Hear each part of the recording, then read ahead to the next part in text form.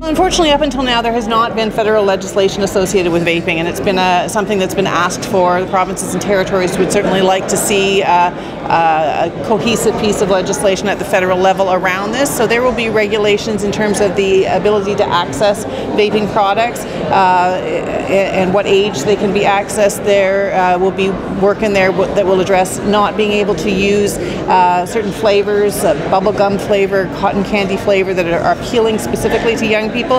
And there will also be regulations around the promotion of the products to not associate them, for example, with a particular appealing lifestyle that would appeal to young people. So there are a number of ways that this will be done to make sure that we don't encourage young people to take up habits that will lead them to become addicted to nicotine and ultimately to take up smoking.